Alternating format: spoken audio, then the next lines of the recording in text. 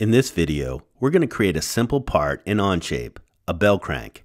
It's a versatile design that can be built in fewer than 10 features, making it an excellent project to become familiar with the full cloud capabilities of Onshape. Now, what's great about Onshape is that it runs entirely in your web browser. There's nothing to install. You simply log in and you're ready to design. The first step is to create a new document. I'll be working in the default Part Studio, and my document's units are set to millimeters. Now, if you need to change your units, simply go to the document menu. It's located to the left of the document name at the top of the screen. Select Workspace Units, and from there you can customize units for length, angle, and mechanical properties to suit your needs. To begin a sketch, I select the front plane and activate the New Sketch command. I access this quickly using the right mouse button's In Context menu. Next, I press the N key to view the sketch plane normal to the screen, and I press the P key to hide the top, right, and front planes for a cleaner workspace.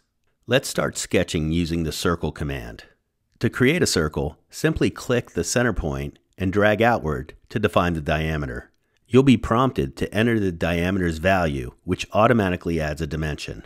The first circle will be concentric to the origin, and I'll set its diameter to 50 millimeters.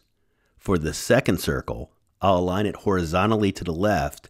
The horizontal constraint is indicated by a dashed line, and then I'll set its diameter to 25 millimeters. A third circle will be sketched below, but I hit the Escape key before assigning a dimension. Later, I'll add a geometric relationship to control its size. Now I want to create another circle. However, since pressing the Escape key exited the command, I simply press the C key to reactivate the circle tool. I'll draw the last circle, making it concentric with the third circle, but slightly larger. I want the first two circles to also have larger concentric circles, but defined with an offset. To achieve this, I'll use the Offset command. For the center circle, I'll create an offset of 12 millimeters. And for the circle on the left, I'll set the offset to 10 millimeters. Now let's add those geometric relationships. I want the diameters of the bottom circles to match those of the top left, and to do this, I'll use the Equal command. If I activate the command without pre-selecting anything, it becomes sticky, meaning every two entities I select will automatically be set to equal. In the Sketch dialog box, you can toggle the visibility of the sketch constraints. This allows you to see and confirm the constraints have been applied to each entity. You see the two equal constraints here. Let's draw some construction geometry to help better position the circles. I'll select the Line tool and activate the Construction option. Then I'll draw a horizontal line and an angled line connecting the centers of the circles. Using the Dimension command, I'll add a few linear and an angular dimension to define their positions.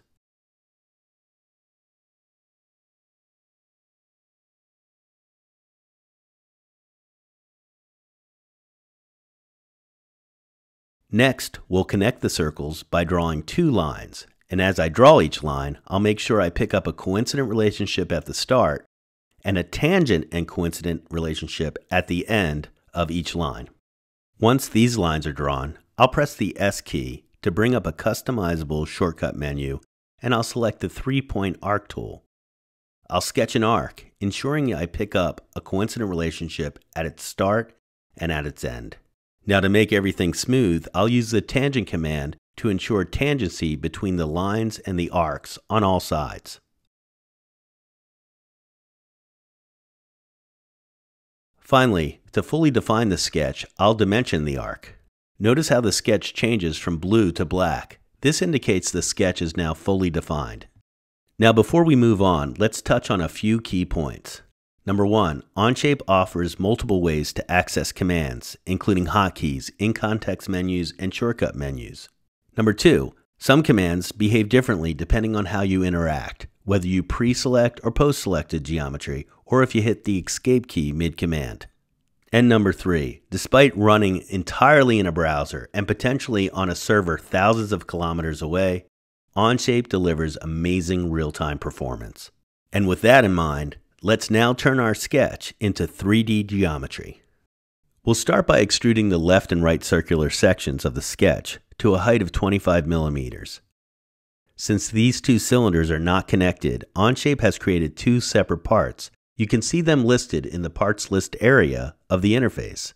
Next, I'll show the sketch again, and I'll extrude the large circular section to 40 millimeters, resulting in three distinct parts.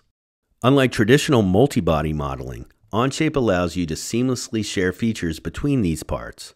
For example, I'll chamfer all three parts right now. Now let's extrude the center yoke area by 15 millimeters and use this extrusion to merge all the parts. To do this, I'll select the Add option and choose the Merge All option, consolidating the three parts into one unified part. We can now add fillets to the three edges where the cylinders meet the yoke. I'll drag out the size dynamically and then key in the exact dimension.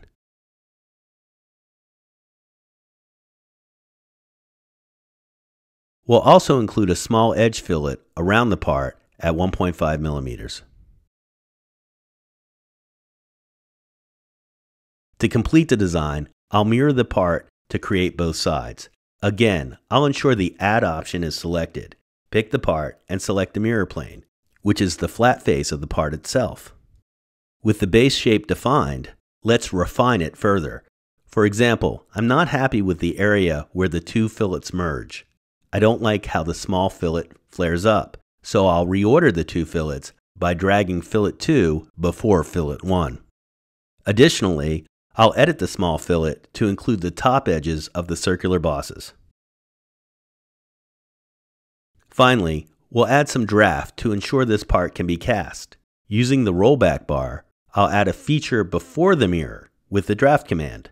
I'll specify the neutral plane, draft angle, and taper direction, flipping it if needed. Rolling forward reveals our completed part. Now at this point, you might be wondering, how do I save my work? One of Onshape's greatest advantages is that it saves all operations automatically while you work. No save command is needed. You can view your entire activity history in the version history graph. Every action, its timestamp, and the person who made it is recorded. If you're familiar with Git-based version control, think of these actions as micro commits. And with a single click, you can bookmark the state of your document by creating a version. This snapshot is easily referenced, and you can name and describe each version for further clarity. Onshape's version control is truly frictionless. There's no need for additional servers, complex databases, or file check-in, check-out workflows. It's even forgiving of human error. Everything is recorded, and you can always return to any previous state. Okay, at this point, I think we'll add the final touches to our bell crank. I'll edit the original sketch and make some dimensional changes. By double-clicking any dimension, I can key in new values. I'll also use the Final button to preview the changes on the final model before committing them. Next, I'll give the part a more descriptive name by right-clicking it in the parts list. I'll also define the material, let's say cast iron, and I'll apply a custom color for clarity. With the dimensions and properties dialed in, I'll bookmark another version.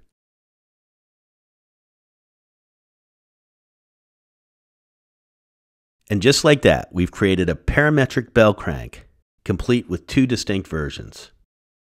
To wrap this up, I'll share my bell crank with the world. Onshape sharing is as simple as Google Docs.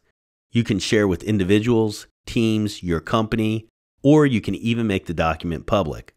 I'll choose the public option, so you can search for it and explore it yourself with no software installed. Thank you for joining me in creating this bell crank. I think you'll agree Onshape makes it easy, fast, and accessible from anywhere.